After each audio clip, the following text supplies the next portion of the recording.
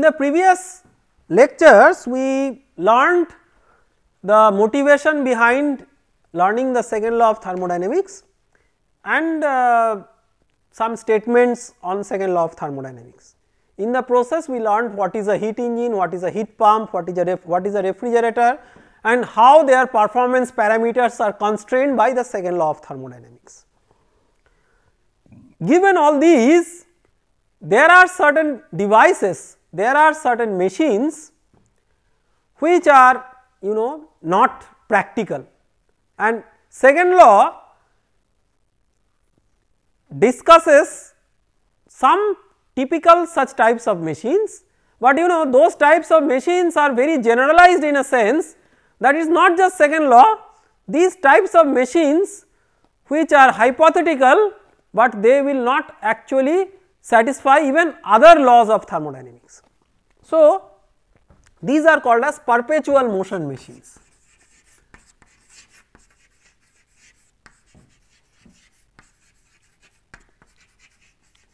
So, these machines are like machines out of fiction rather than fact.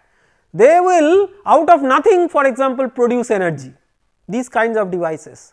So, these perpetual motion machines are of various kinds. So, these are impossible things, impossible machines as per laws of thermodynamics. So, perpetual motion machine of first kind, it violates first law. That means it is a device, it is a machine that does not satisfy energy balance, and so even if somebody designs such a machine, that machine will not work. Perpetual motion machine of second kind, it violates second law. I will discuss more about this in a moment. Then we have perpetual motion machine of third kind. It violates a law of thermodynamics which is called as third law, which we will briefly discuss later on. So, I will emphasize more on PMM of second kind in the context of second law, but just for completeness, what is PMM of third kind? It is a machine that works without friction. So, it indefinitely keeps on working because there is no friction which is dissipating its energy, and then that will violate the third law of thermodynamics, which we will discuss later on. So, our focus here is not PMM of first kind or PMM of third kind. Our discussion is mainly on PMM second kind, that is a machine that violates second law. So, some of you might argue that so what, it violates second law, but will the machine, that machine may still work. I mean, second law is a second law after all. So, to understand that whether a perpetual motion machine of second kind is a possibility or not, we will design a thought experiment.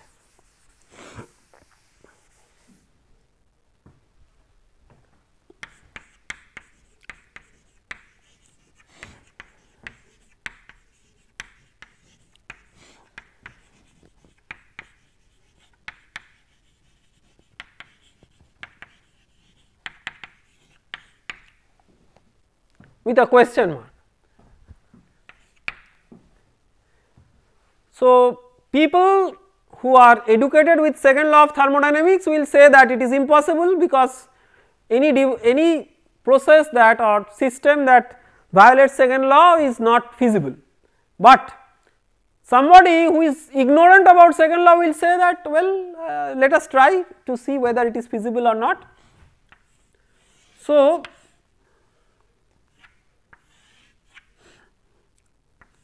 we make this thought experiment. What kind of thought experiment? there is a thermal reservoir heat source at TH and heat sink at TL.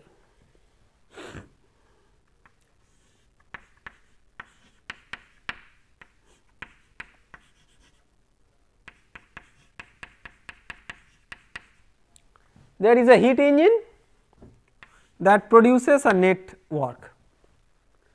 Now, out of this net work, you take a part of the work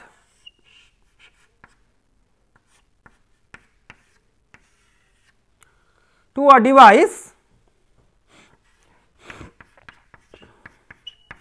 which will effectively transfer heat from a lower temperature body to a higher temperature body. So, such a nice, that using this you can effectively run a heat pump without requiring any external power input. It is just this, using this work, only a part of this work you are successfully transferring heat from low temperature to high temperature. So, this work input, let us say this is W dash. Okay. So, to make this integrated device work, what are the constraints? Let us look into the constraints.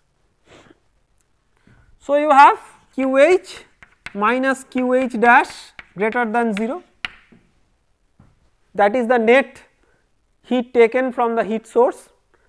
Similarly, QL minus QL dash greater than 0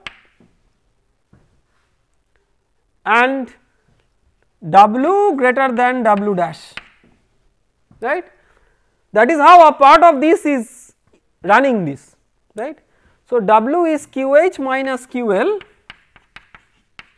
is greater than W dash is QH dash minus QL dash, right. So, QH minus QH dash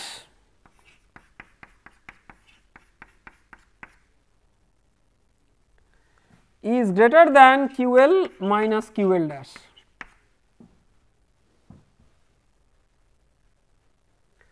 QH minus QH dash is greater than 0, right.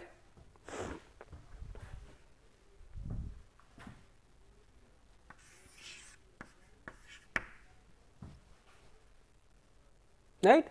So, what is the constraint that you can have from here? QL less than QL dash, right.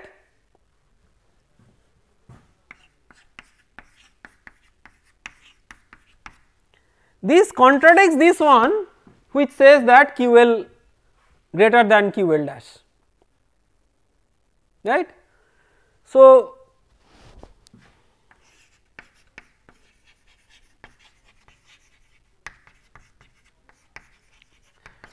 you can, so this what it attempted to do is to indefinitely run this refrigerator or heat pump without requiring any external power input, just by drawing some power from it, but it is not possible to do that. So, there are devices which will which will not satisfy the second law. So, that means consider a special case when QL equal to QL dash. So, take an example.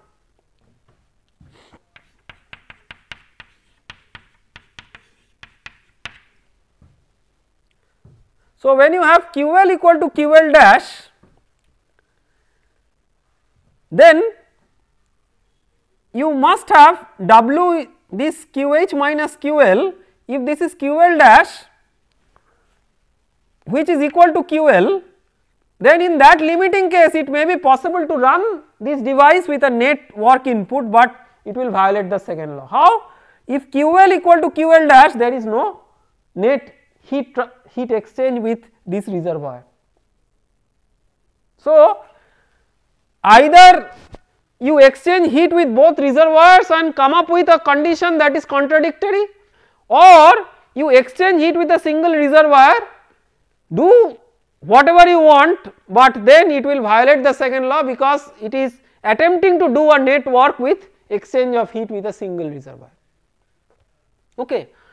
So, the moral of the story is, do not try to run a perpetual motion machine.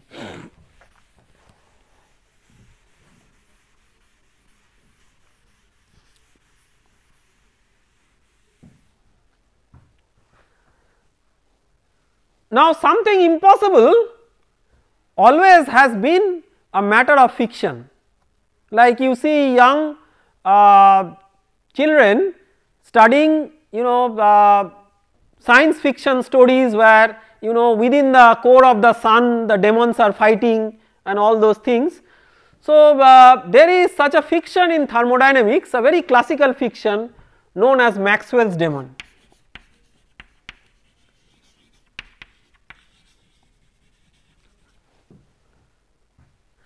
A beautiful and very interesting fiction.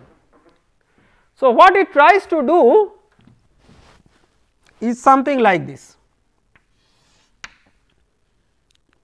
So, there is a chamber,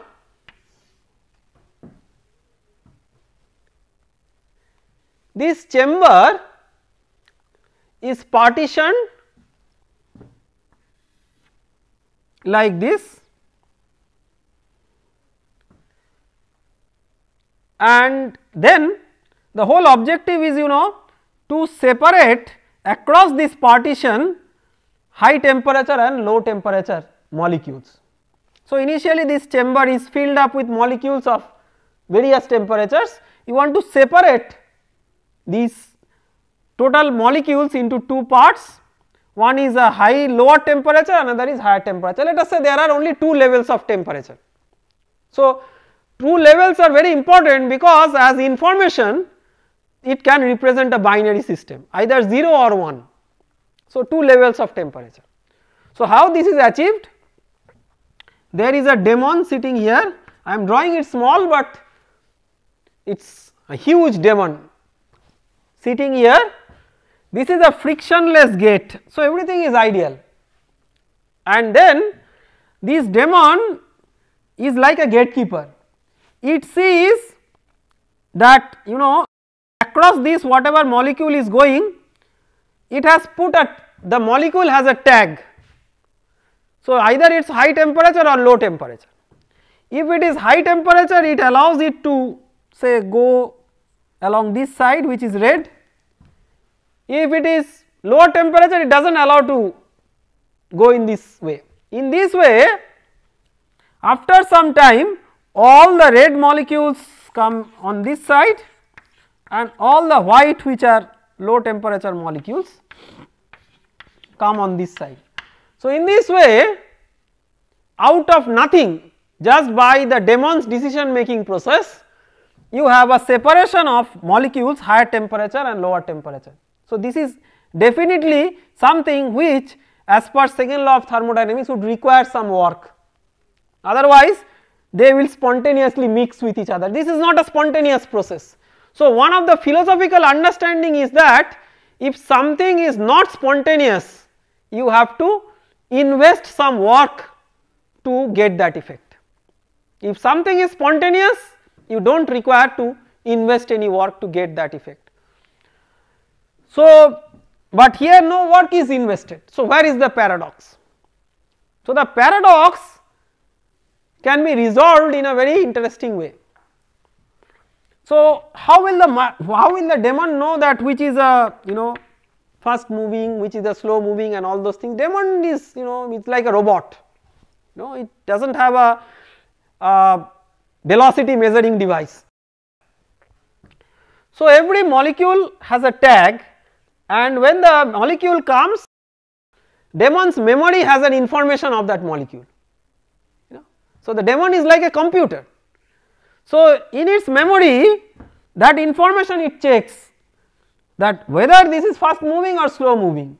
If it is fast moving, it will allow it here, if not, it is on the other side. But demon's memory is fixed. So, every time the memory is occupied, that old memory has to be erased and it should be refreshed with new information. So, this continuous cycling of data in the memory, that itself involves a work which is not equivalent to raising of a weight, as you can see, but conceptually it is also an effort that needs to be put to get the thing done. So, the demand, just by standing there without any decision making capability, without any memory refreshing capability, without any memory retrieval capability, will not be able to achieve this function, and all these will require some kind of work which may not be the classical raising of a weight, but that can be thought of as an equivalent to thermodynamic work. So, this is a very interesting example, a passing example, but just to let you know that so the philosophical understanding that we are developing gradually through the second law of thermodynamics is to get something special, you have to put some effort. If you do not put an effort, you will not get anything special. This is not just a law of thermodynamics, but this is law of nature, this is law of life, that to get anything special you have to put also a special effort. So, now we will try to understand, one promise we made while discussing about the second law is that we will assess the performances of devices and cycles, and then I brought in this purview or in this perspective the example of some ideal scientific personality like Professor Einstein. So, there is a similar conceptual ideality in thermodynamics which is called as a reversible process. So, that is something which is a very ideal process in terms of the second law of thermodynamics, and that is called as a reversible process.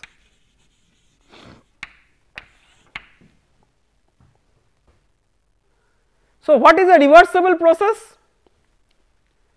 The definition is something like this. So, this word is misleading because English word wise anything that can be reversed is reversible, thermodynamics wise anything can be physically reversed may not be reversible. So, what is the definition? A reversible process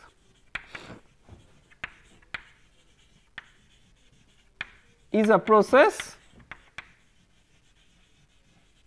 which once having taken place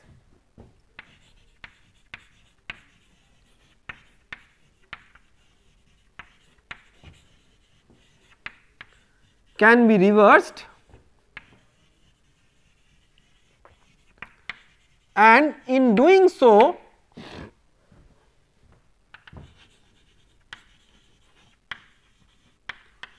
leaves no net change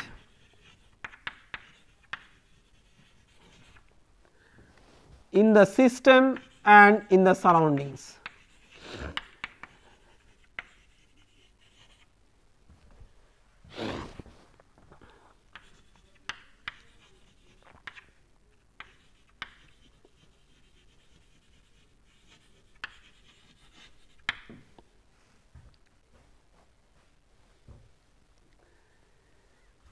So,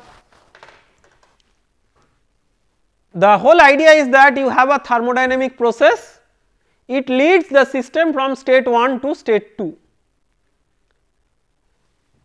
Let us say that you have a block which is sitting on the ground at state 1. You move this block and it comes to state 2 as you bring it here. Once you do that, let us test whether it is reversible or not. So, how do you test it? A layman will test it in this way. Well, the block was here, so what I would do? I would simply bring this block from here to here okay. So it has come back to the same location. So I am happy, well, it has got, we could reverse it, so it is reversible. Now the layman will not look into this additional most important part of the definition, leaves no net change in the system and in the surrounding. So when the block is moving from here to here, there is friction between the block and the ground.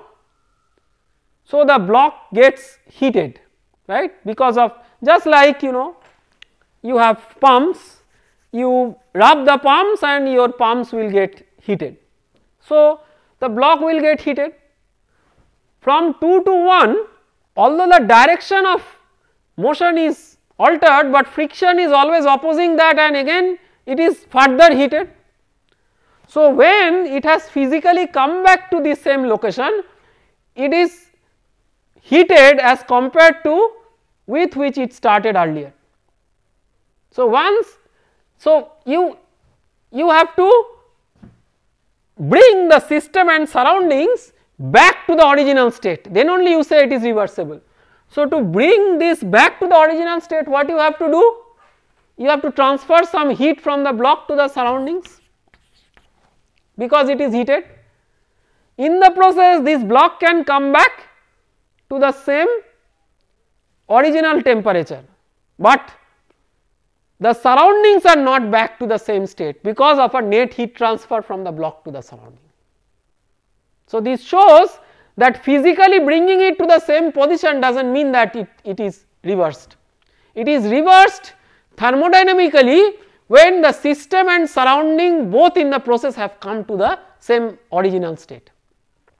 So this shows that friction can make a process deviating from reversible one. So that is called as irreversible process. I will come to the factors that can make a process irreversible, but I would like to think about or give you a thought on some design experiment or thought experiment that will give you a picture of what kind of process can actually be approximately reversible.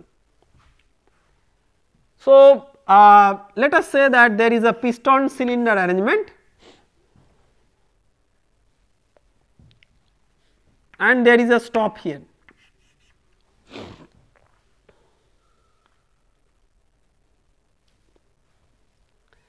The piston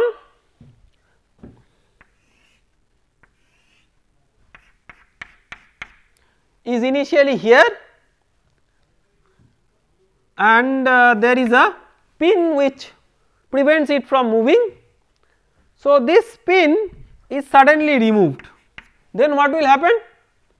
So let us say that this inside pressure was more than the outside pressure, so immediately this piston will start moving, and by its inertia it will, if it hits the stops, it will tend to move further upwards, but stops are preventing it to do that. So this kind of example we have solved through various problems in the early part of this course. So once you do that, then what is the end thing that is happening? That pressure here is building up because the piston is trying to go further forward, but the stops are disallowing the piston to move further forward. Okay. So in the process, the piston say gets stuck here. Now let us say, so final the piston is here. Now we want to bring the piston from here to here. So when you want to bring the piston from here to here, you have to put some work input. The work input is now more than the work done during the forward process. Why? Pressure inside has built up. So you require to overcome a greater pressure in having the same displacement. So you need to put a work input which is more than the work output in the forward process. In that process, let us say physically the piston comes here. So, whatever energy left in the form of work, more energy got input in the form of work to bring it back here. So, the system is actually more heated as compared to the state at which it started, because more energy has flown into it as compared to the energy that has left. So, to bring it back to the same thermodynamic state, say temperature, there has to be a heat transfer from the system to the surrounding. That means the surroundings are not back to the same initial state. So, this is irreversible.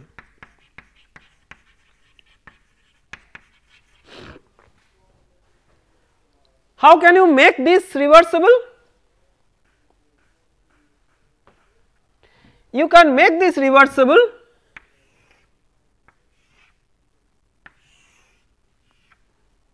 in this way.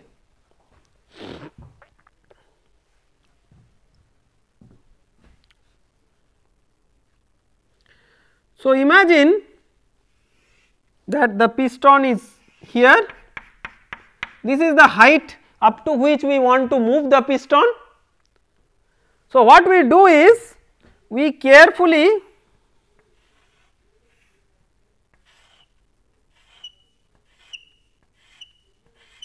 put a large number of thin slices of load.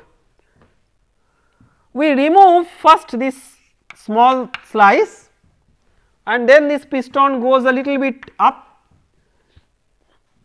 So, what is the key? The key is we are making the process very slow in small steps. In other words, we are making the process quasi equilibrium or quasi static. So, then we remove this load and it will move a little bit up.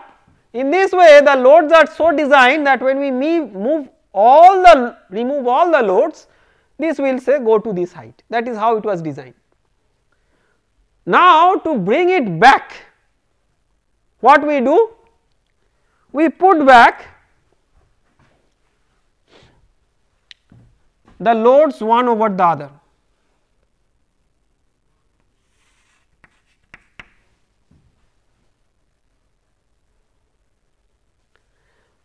So, once we put back the loads one over the other, this piston will exactly follow the same forward path as it was following in the reverse direction, and then when all the loads are put back, it will come back here. Because the forward and the backward processes were exactly the same